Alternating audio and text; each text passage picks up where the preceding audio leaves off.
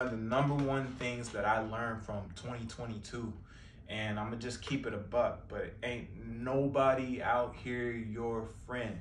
Ain't nobody out here your friend. And most of the people that are your friends, they only friends with you so they can get something from you. But when they got everything, that phone don't ring no more. And in 2023, you got to go all in on yourself.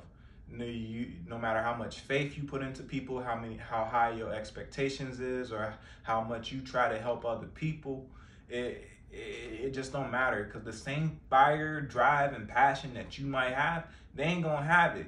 And at the same time, when you are working on yourself and you are utilizing that fire, that drive, and you are progressing and you are, doing the self-improvement, the self-development, and you bettering yourself, they just gonna get upset, and they don't want you to, move up. They want you to be below them, be broken, bamboozled, destroyed, defeated. They want all of that. But in 2023, you got to go all in on yourself. Ain't nobody else going to.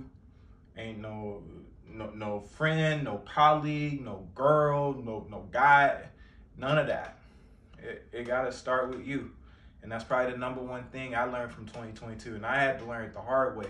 But a lot of people out there, they might not have experienced, anything too bad last year.